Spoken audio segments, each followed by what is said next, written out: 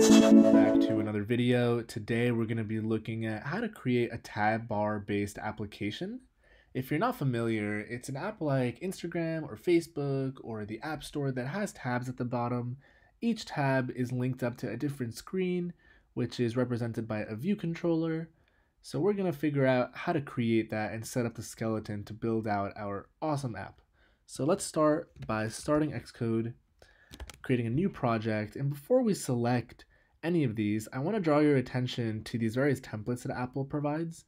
One of these templates is a tabbed application, which will actually give you, well actually let's click it and see it. We're not going to be using this because we're going to build it from scratch to understand it, but let's give it a name, save it somewhere, and let's see what it gives us. So this actually gives us two view controllers.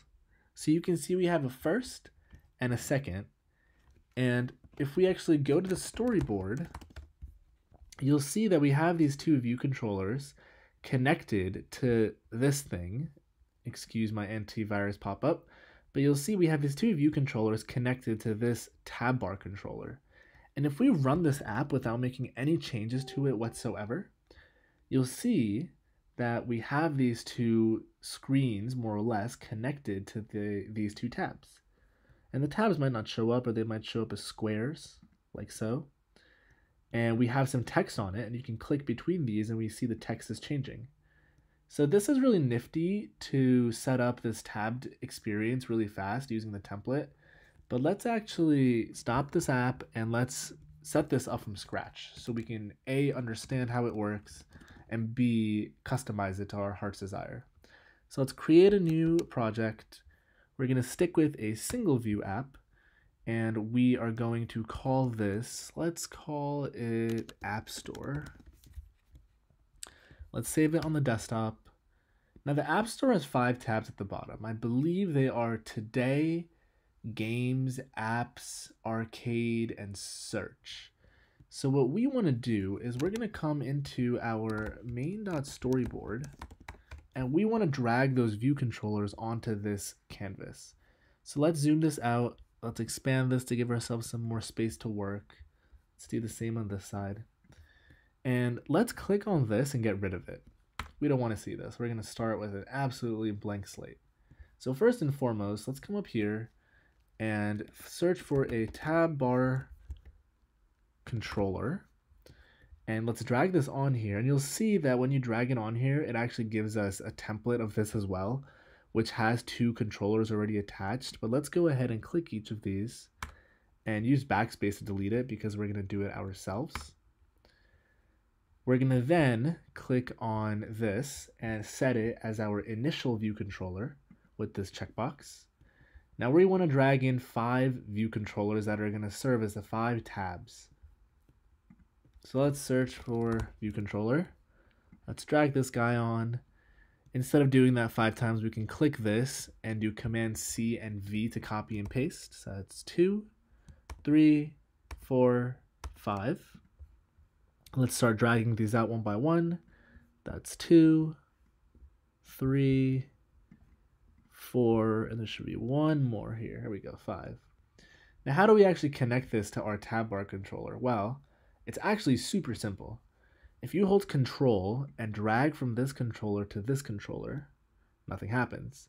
But if you drag from this controller to this controller, you see it turns blue. Once you let go, you get these options. We want to define the relationship that this tab bar controller has this controller as one of its view controllers. So it's a little bit of a tongue twister, so let's say it again. This tab bar controller has a relationship of a view controller to each of these, and we want to supply that relationship here. So we can actually go ahead and select this, that the relationship seg is view controller. And we do that, you see a tab pops up here with this line connected to this view controller. So let's do that for the rest of these.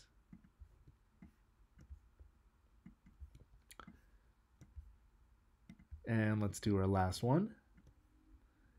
And that's all there is to it. Let's actually change the colors of these screens so we know that they're different. Whoops, we wanted blue. Well, I guess we gotta settle for black. So let's do that. Let's do this blue. Let's do this color. I just want to make sure when we run it, we can see the difference between them. And let's do this. Let's go ahead and hit Command R to build and run our application. And we'll see that we have, once it decides to load, our tabs and our application. So this is currently the first one, which is the white background. Then we have the next one, third, fourth, fifth. Now notice there's no icons down here. Notice that these are all just item.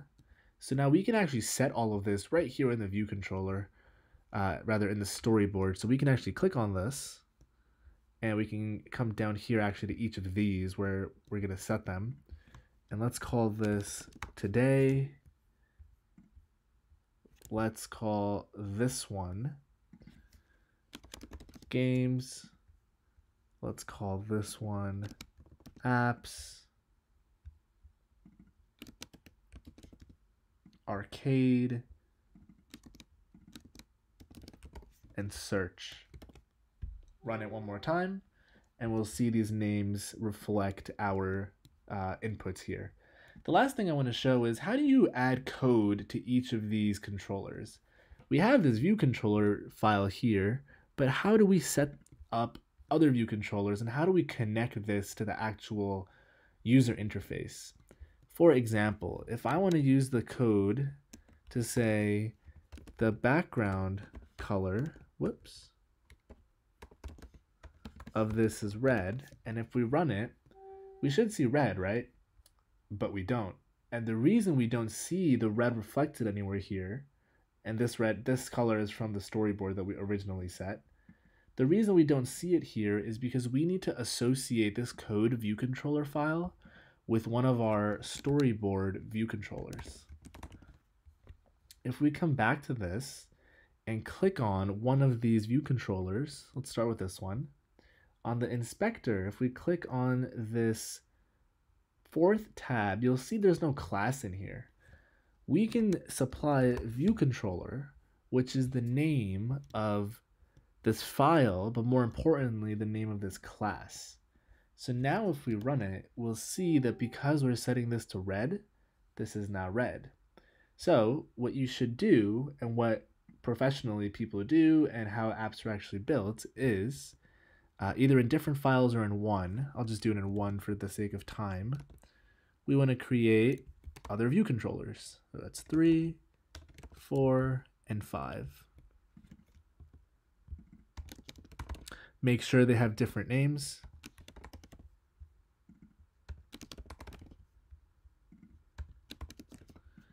Let's go back to our storyboard.